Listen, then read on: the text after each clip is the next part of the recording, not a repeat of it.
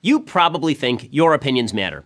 You probably think you're an individual with unique experiences, thoughts, and ambitions. Well, I hate to break it to you, but according to current leftist orthodoxy, you're wrong.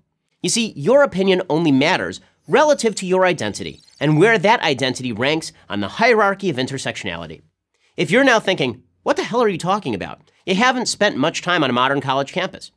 Intersectionality is a form of identity politics in which the value of your opinion depends on how many victim groups you belong to.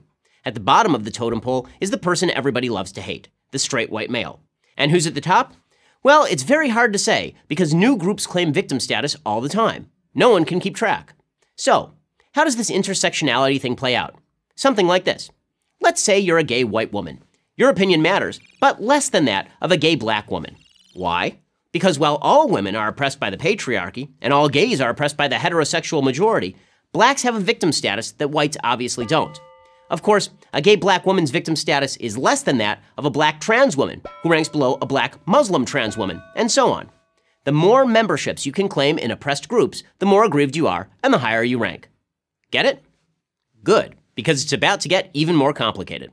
Intersectionality takes your victim status and uses it as the basis for creating alliances with other victim groups. 30 or 40 years ago, activists encouraged racial solidarity among blacks to combat oppression. But today, that's not enough.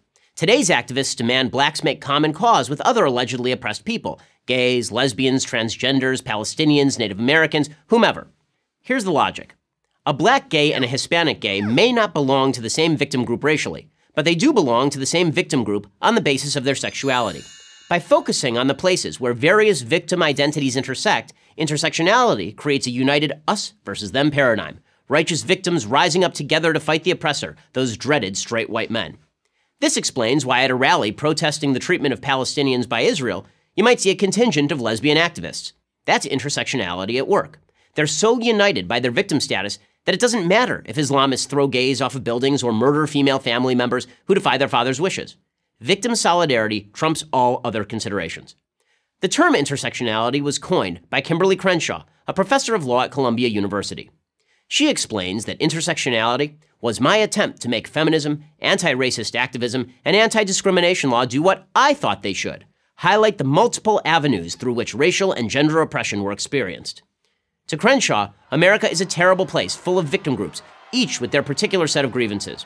Why shouldn't these victim groups get together and form a political coalition unified by the belief that the majority society has harmed them? That some professor tucked away in an ivory tower would come up with this nonsense is not surprising. What is surprising and disturbing is that so many people actually go along with it. America is the most open, least racist nation on the planet.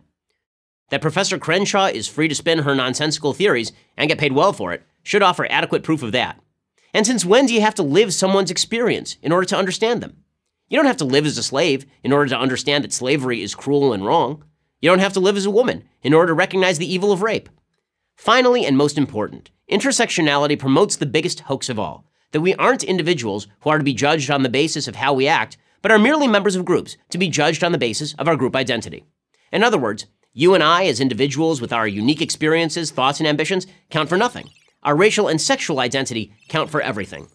It's hard to imagine an idea less likely to produce a free and equal America than that. But what do I know? I'm just a straight white male. I'm Ben Shapiro for Prager University. There's a reason PragerU videos have hundreds of millions of views. They're informative, the people who are talking are always interesting, except for me. All the animation is fantastic, and most of all, you can send it around to all your friends and they actually know more than they did before you sent it. You should definitely consider giving some money to PragerU.